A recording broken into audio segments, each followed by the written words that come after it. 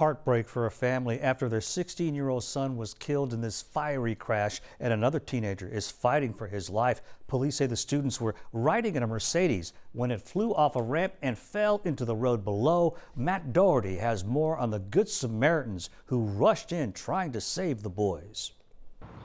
Witnesses say they saw the car fly off the ramp, dropping 20 feet to I-10, then crashing into a wall. Today, high school friends of the boys showed up, leaving with pieces of the wreckage. Spring Branch ISD says 16-year-old Memorial High School student Henry Davis was killed. Giovanni De La Mora says he saw the crash from the start. He's the one who took this dramatic video.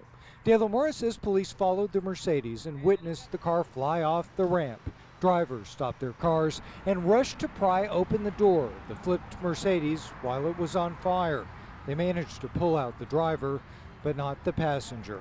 They were trying to get that passenger guy outside, but he was crushed underneath the vehicle. Memorial High School will have grief counselors on campus when students return from spring break next Monday.